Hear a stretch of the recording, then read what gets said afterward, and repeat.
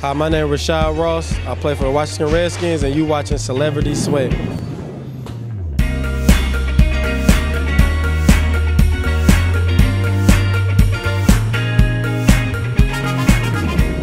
I'm Eric the Trainer, and welcome back to Celebrity Sweat.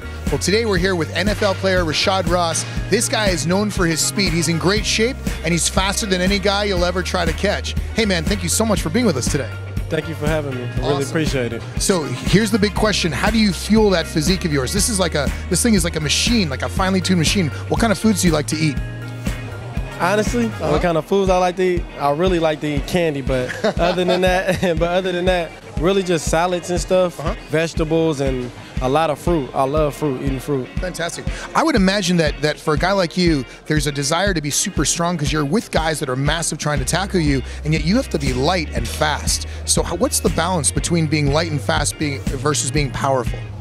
The balance of being light and fast, I mean, when you fast, you always got to stay on your toes, you know what I'm saying? And you got to work out your little muscles. Right. When you get strong, it's more like heavyweight. And since I'm a little guy, I don't have to be that much strong because I have all that speed behind me. Right. And they say speed kills, so I try to just stay like light, lean. As I see you have headphones on, how do you use music to inspire yourself through these long workouts?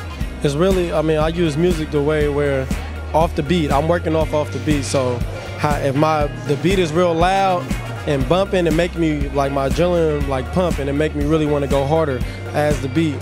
And the headphones is good, so you won't get tangled up with the cord and everything. Right, because they're wireless. Now, which artists do you like, and what kind of music do you like to listen to the most? Well, I say if it's gonna be a heavy day in the gym, I'd rather listen to Meek Mill because he more like loud and pumped up. How important is rest in the grand scheme of things? Oh, rest is very important. I mean, I find myself always taking a nap. Like I'll work out in the morning, even if it's just lift weights, not even no running. Right. I end up going home, taking a nap, eating, and then waking up and running. So naps, rest is really important. This guy's like the human Flash. It's crazy right here at Celebrity Sweat. It's your time, it's all about you. You gotta be